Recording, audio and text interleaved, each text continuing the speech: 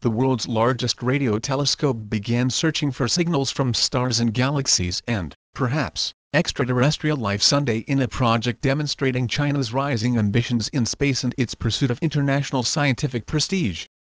Beijing has poured billions into such ambitious scientific projects. Measuring 500 meters in diameter, the radio telescope is nestled in a natural basin within a stunning landscape of lush green karst formations in southern Guizhou Province. It took 5 years and $180 million to complete and surpasses that of the 300-meter Arecibo Observatory in Puerto Rico, a dish used in research on stars that led to a Nobel Prize. Installation of the 4,450-panel structure, nicknamed Tianyan, or the Eye of Heaven, started in 2011 and was completed in July.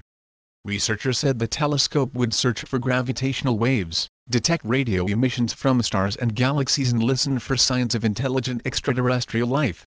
During a recent test, the telescope received radio signals from a pulsar that was 1,351 light-years from Earth per CCTV report.